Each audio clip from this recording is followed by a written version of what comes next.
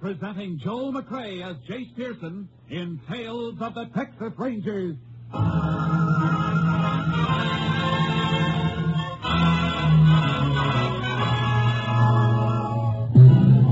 Tales of the Texas Rangers, authentic stories from their official files. Texas, more than 260,000 square miles. And 50 men who make up the most famous and oldest law enforcement body in North America.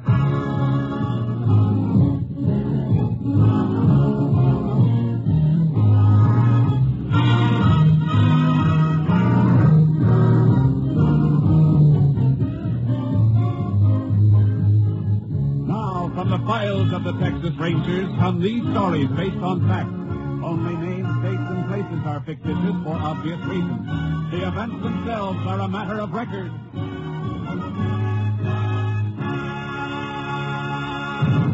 Case for tonight, clean up.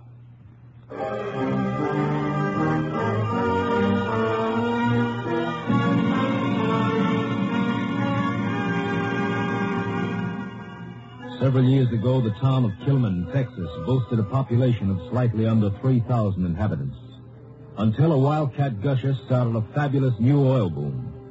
In a matter of months, the population rose to 12,000 as drillers, roughnecks, and other field personnel poured in. And behind them, like vultures, came the horde of racketeers, gamblers, and grifters. But even organized vice was not profitable enough for the boss of the crime syndicate, Frankie Gennaro. Gennaro started to move in on the oil business itself.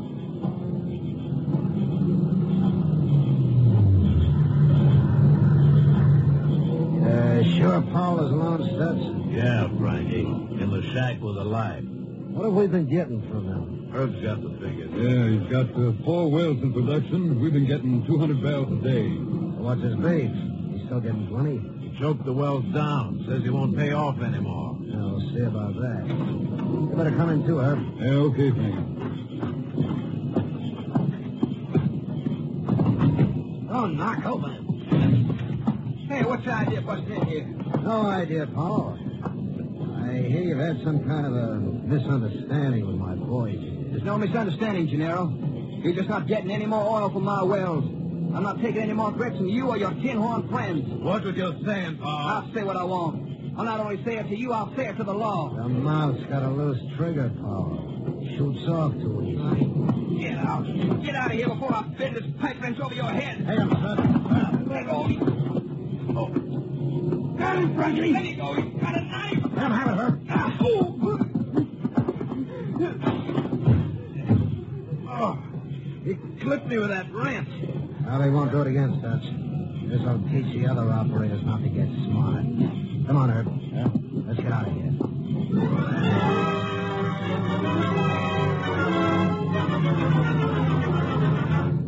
The death of Joe Powell sealed the lips of other frightened oil operators, and they said nothing as Frankie Gennaro continued to exact tribute from the smaller private companies.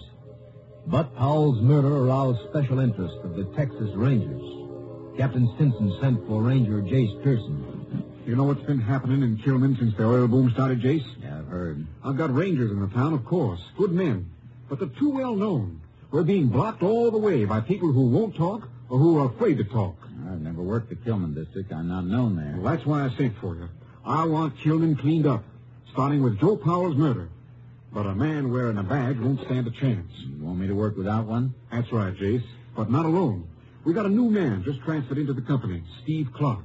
You can work together. Good. You better brief me on the Powell murder. And all we've got is in the next room. Have a look.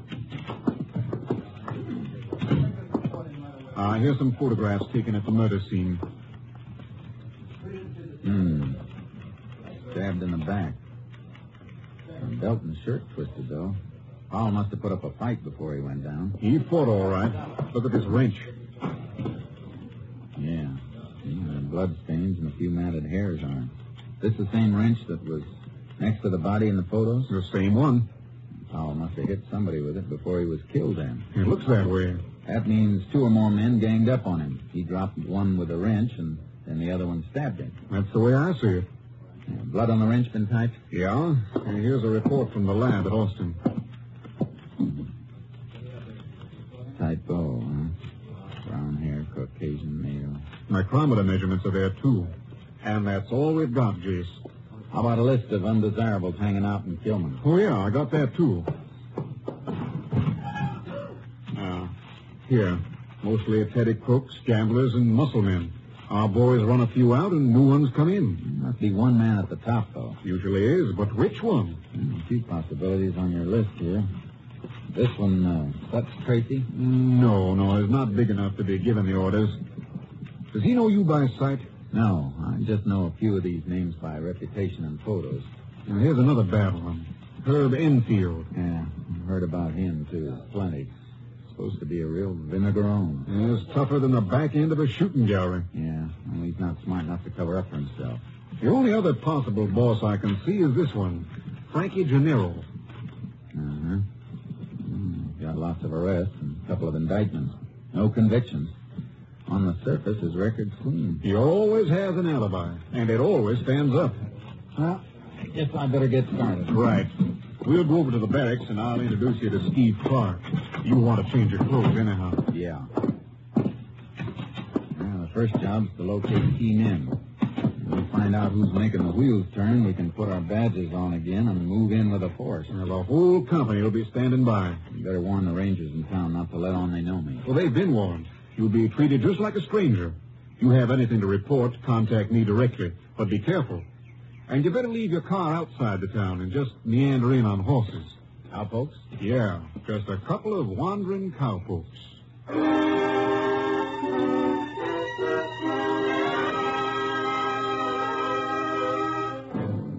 I met Steve Clark.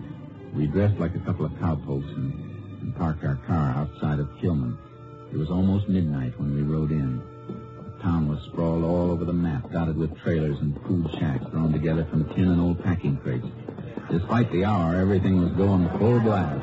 It sure is booming, Jace. Yeah. The hotel down a ways looks especially lively. If that isn't legal liquor they're taking on around here. Yeah, I bet there isn't much of anything here that is legal. A bunch of oil trucks coming through. You better get out of the way. Get over, Charcoal. Come on. Over, boy, over.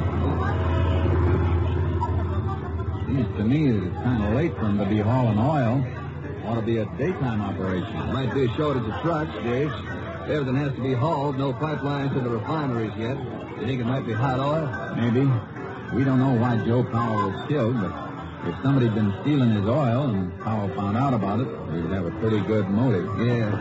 But if those trucks are hauling stolen oil, they're being pretty open about it. Oh, boy. Listen to that racket. Yeah.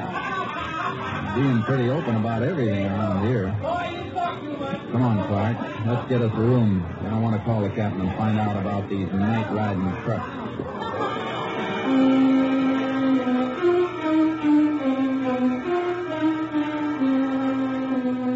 Any plan we had about staying at the hotel was cut short by the desk clerk. There wasn't a room available in the town. We hung around for about an hour before we found a rancher who told us we could bunk down in the loft of his barn outside of the town. Cleaning that mess up isn't going to be easy, Jason. It's going to be even tougher than it looks, Clark. Notice what happened when the sheriff and one of the rangers they know walked in? Yeah, and all the gambling stopped 5 minutes before they got there, and all the liquor disappeared. Whoever's running that place knew they were coming. No wonder our men haven't been able to get any place. We could have stopped that place from operating, Jace. We saw what was going on. That wouldn't do any good to show a badge and shut down one spot. We got to shut them all. First, we got to hook them all together. Yeah, guess you're right. Hey, look over there. Roadside phone booth by that gas station. You still going to call Captain Stinson? Yeah, good spot. Station's closed. I'll take the horses back off the road and wait.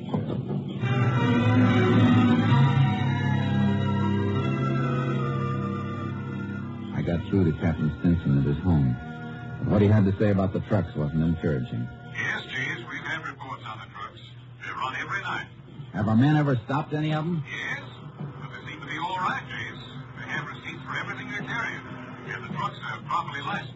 I still can't see why they're running at night. Neither can I, but there's no law against it. Hasn't the commission set a limit on the number of barrels each well can pump in a day? Yes, each well is allowed 300 barrels a day, as long as the present pressure holds. Have the operators been accounting for that much oil each day? Yes, the commission keeps a careful check. Operators report production of 300 a day. The trucking company receipts show haulage of 300 a day. And the figures in the refineries tally, too. It's a three-way check, Jace. I don't see how they can beat it. Well, I'm still convinced that Powell's death has something to do with hot oil. Well, I can't help you there, Jace. It's all in your lap. I'm hoping to match the hair the lab found on that wrench Powell used. But I need a motive to narrow down the field. 12,000 people in town make a lot of suspects. Well, do the best you can. I will. I'm sending you a list of names. Men we spotted running gambling games and selling liquor at the hotel. We'll have to let them run for a while, till we move in with a big broom. We'll raise dust whenever you're ready.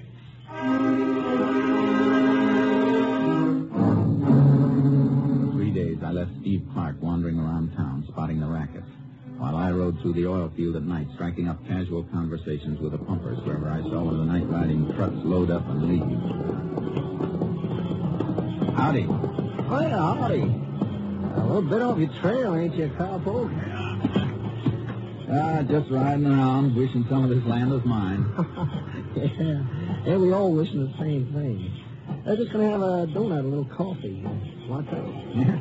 If your friends on the truck didn't drink it all. That's so they're always in too much of a hurry. Mm-hmm. Yeah, you can tie a horse to the derrick there. He'll be all right. Thanks. There you are. Thanks. Yeah, it's a funny hour for making oil pickups. What makes them haul so late? I don't know. They always take a full load? Huh? 100 barrels a clip. That's a full tank truck. And field storage tanks hold 1,000 barrels each, don't they? Uh-huh. Want a donut? No, thanks.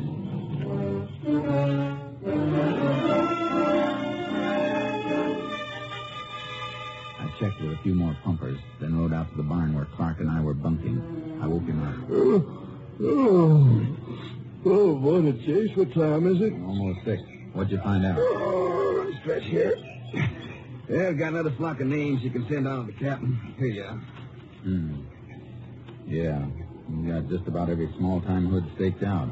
Everything but the head man. Chase, I'm not so sure there is a head man. There's gotta be. All the racketeers stick to their own game in their own part of town. They're all protected by the same muscle men. Yeah? So? So they belong to an organization. Otherwise, they'd be fighting among themselves, trying to move in on each other. Yeah. Didn't think of that. And dipping a finger in the oil business here, too. I'd swear to it. And that's big. We find the man on top of that, we'll have the kingpin of the entire operation. Well, I'll keep looking around, Chase. No, let the town go for a while. From now on, we'll concentrate on the wells. When we get the man responsible for killing Powell, the whole thing will tumble like a house of cards.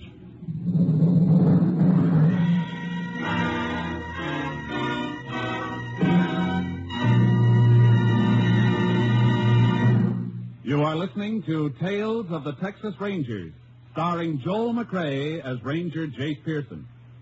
Beginning 1 week from tomorrow, that's Sunday, October 8th, Tales of the Texas Rangers will be heard at a new time. Remember, our next show is Sunday, October 8th, 1 week from tomorrow. Now we continue with tonight's case, Cleanup, an authentic story from the files of the Texas Rangers.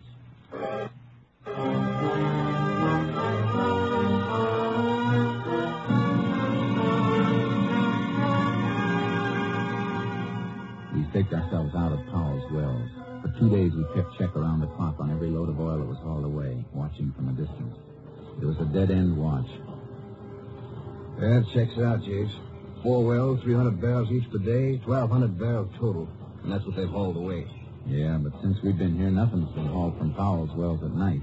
You going to keep watching them? Just for the night, so we can measure the flow from the wells.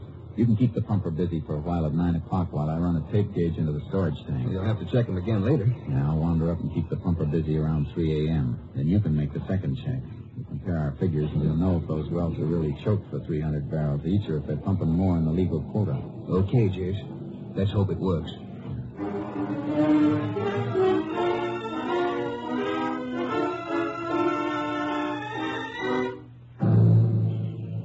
We made the check, but we didn't have to do much figuring. The wells were on the nose. 300 barrels a day each, not a drop more. Well, that's it, Chase. And the refinery reports show that it's all going through.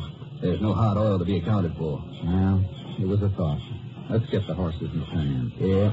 Guess Powell just happened to brush somebody the wrong way. Yeah. That oil angle would have helped plenty. Too bad. Hey, wait a minute. The car's coming. Hey, yeah. He's turning up the road toward that rigging over there. Rigging isn't lit. Nobody's working there. It was a dry hole. Yep, hole, yeah. His lights will swoop this way when he turns.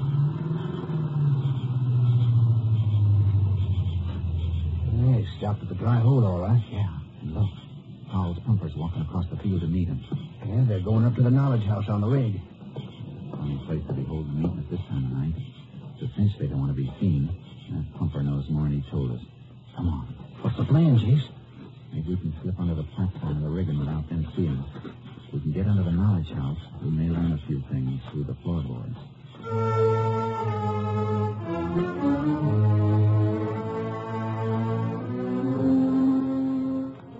We crept through the muddy channel that drained into the slush pit and got under the knowledge house. We were hidden, but we could hear them. Trucks will start making pickups again tomorrow night. Yeah. Why not? Unless you think you're going to overtake. I can't do it. You know Val King can kill people. Before his accident? Yeah. Oh, that's it. How can I give you any oil?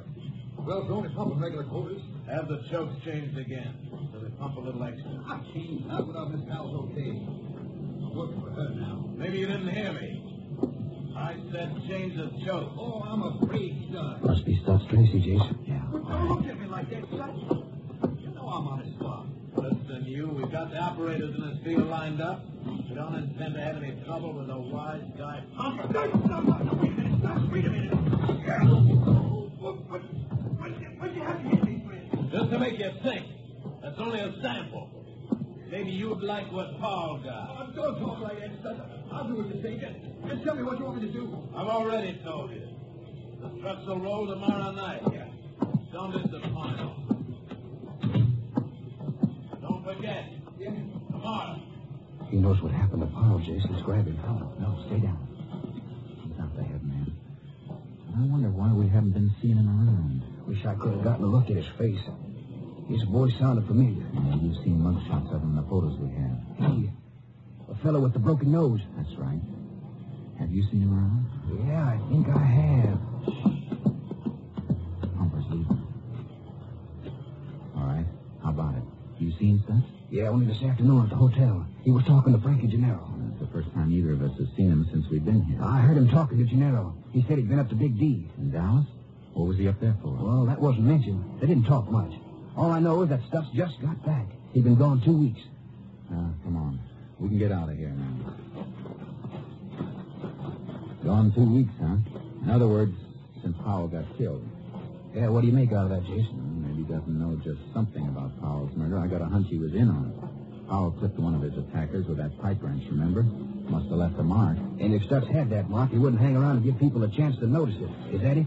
2 weeks would just to be about long enough for a scar to heal over. We've got to get a sample of Stutz's hair to match with the hair samples Lab got off that wrench. Well, how do we get that? We'll get our hands on a comb or brush. Anything he's used on his head. But first, we've got to find him. Well, he may have headed back to the hotel. That's a favorite hangout. Yeah, we'll try it. On the way into town, I want to call the captain. Yeah. Come on, Charcoal. Come on, boy. What are you going to call the captain for? Find out who owns the trucks hauling the oil and what refinery they're going to. See if we can hook the ownership up with any of the people we've been watching here. Why? Well, because records have been falsified to cover that hot oil. We find out who's changing them, and we'll know who Stutz is working for and who killed Powell. Jay's hot oil won't prove murder. No, but once we link Stutz as an accomplice in the murder, I got a feeling he'll squeal like a pig caught under a gate.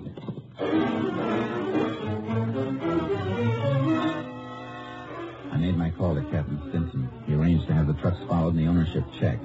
Then Clark and I headed for the hotel where business was going on as usual. There he is, Jace, at the counter. They're using it as a bar. Herb Enfield and Frankie Gennaro. There's a trio the warden Huntsville would love to have. Well, maybe he'll get him later on. Well, what do we do? Just wait around until Stutz combs his hair? No. Look, on the stool beside him. What? Oh, his hat. Is it his? That's the one he was wearing when I saw him this afternoon. Good. There'll be enough hair strands in it or little clippings in the band to tell us what we want to know. Jace, how do we get it? I'll call for a drink and crowd him. You just grab it and say. You want me to take it back to the barn? No. There's a small airfield near the next town. Get it over there and call the Austin lab and have it picked up. They can report to Captain Stinson. When I call him in the morning, he should have enough for us to start dropping the net.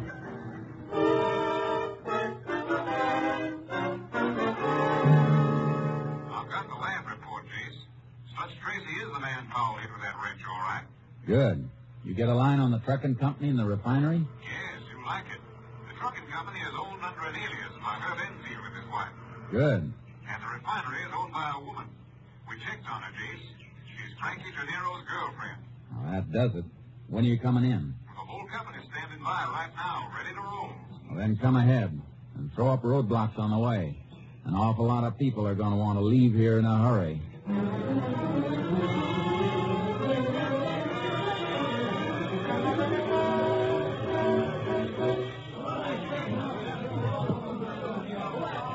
We're ready to comb the town, Jace. You got a section for Clark and me? Take your choice. You know who I want. Good. Go ahead. The rest of the men have their assignments. Names you supplied. Listen, you people. All of you. Now, most of you are decent folks. Go home and stay home. The streets may not be safe for the next couple of hours, but by tonight, you'll have your town back. We use the hotel for a jail. All right, let's go.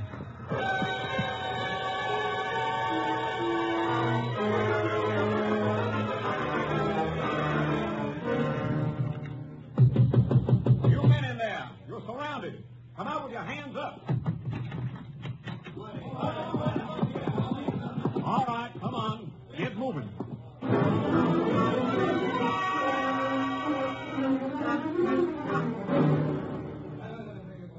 All of you up against the wall. And don't anybody reach for a gun. Anybody else want to try that?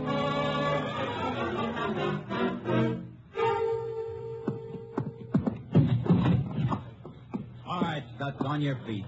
What do you cowpokes want? We're not cowpokes. We're Texas Rangers. Rangers. But Get up. Get up. You're coming over to the hotel lobby. We'll tell you all about it.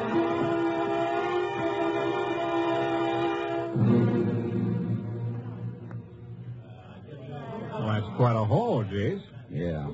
I can't locate Herb Enfield and Frankie Gennaro. Clark's holding Stutz Tracy in that side room, though. He might know where the others are. You got the photos of the hair samples lab matched? Yeah. Here. Good. I'll show these to Stutz. They should convince him.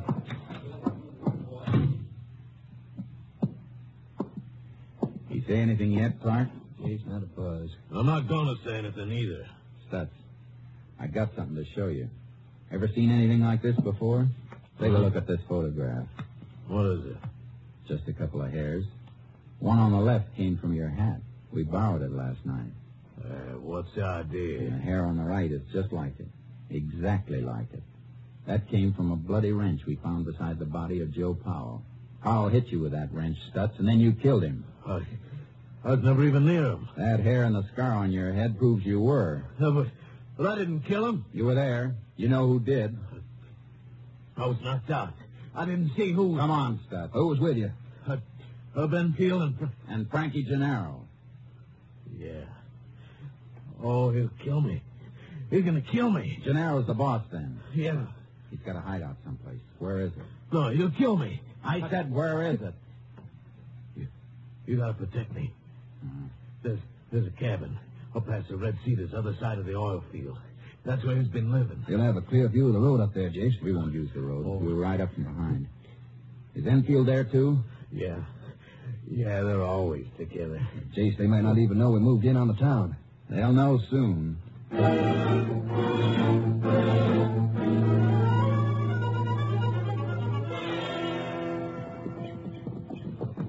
there's the cabin, Jace. Pretty fancy. It ought to be. They've milked plenty out of this town. Yeah. Cow's running dry for 'em now, though. Hey, somebody around the side of the cabin there in a hammock. It's Gennaro. In a nice silk robe. He's in for a change of wardrobe he isn't going to like. He's getting up, Jace. He sees us. Looking for something? Yeah. You're wanted in town. That Tracy send you for me? Huh? Oh, yeah. Yeah, he did. Enfield, too. Anything wrong in town? I don't think so. You see anything wrong, Clark? No. No, I thought everything was fine. Hey, Herb! Yeah, Frankie? Dutch wants us in town. Sent these fellows out to tell us. Oh? I've seen you two around before, haven't I? Hey, what's that on your shirt, cowpoke? Oh, that's just the Texas Ranger badge. Come on, both of you. You're going into town. You shaggy! You, fellas mind telling me what you think you've got on me? Well, let's start with the killing of Joe Powell. I can prove I was someplace else when Powell was killed. Herb and Stutz and I were playing cards with 3 other men all night long. Not this time, Junior. What do you mean? We've already proven where Stutz was, and he's made a full confession. There'll be no alibis this time. Don't move, Gennaro. Look out for Enfield! We don't want to fight. Shouldn't fool around with a gun, Herb. A knife in the back is your specialty. My arm. Well, I'm glad to see you know that I didn't kill Powell. Sure, Gennaro. You're the boy with the brains. You don't do the work. You order it. That's something you can't prove. No? You don't think Herb is going to take all the blame, do you? You're not going to set me up, Gennaro. I want a lawyer. I can understand that. I never saw a fellow who needed one more. All right, get moving.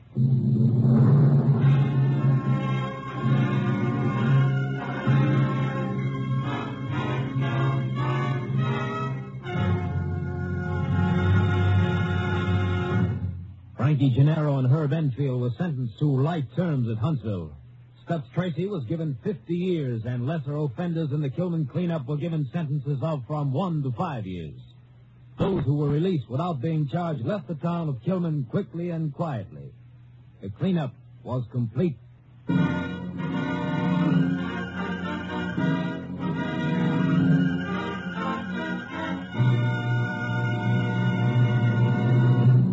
And now, here again is the star of our show, Joel McCrea.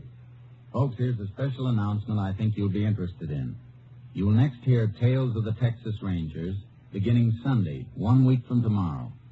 Yes, we're moving to a brand new time on Sundays, beginning Sunday, October 8th. I hope you'll make it a point to hear us at our new time, beginning in just 8 days. Good night, folks. See you next Sunday.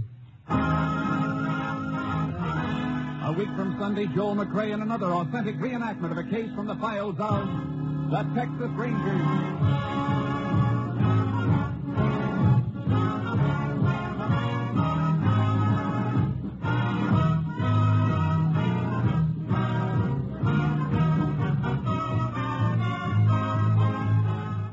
Joel McCrea is currently seen starring in the MGM production Stars in My Crown. Tonight's cast included Tony Barrett, Lou Krugman, Paul Frees, Tom McKee, Herb Ellis, and Byron Kane.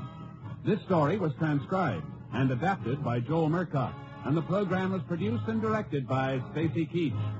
This is Hal Gibney speaking, and reminding you to be with us again at our new time, 1 week from tomorrow, Sunday, October 8th.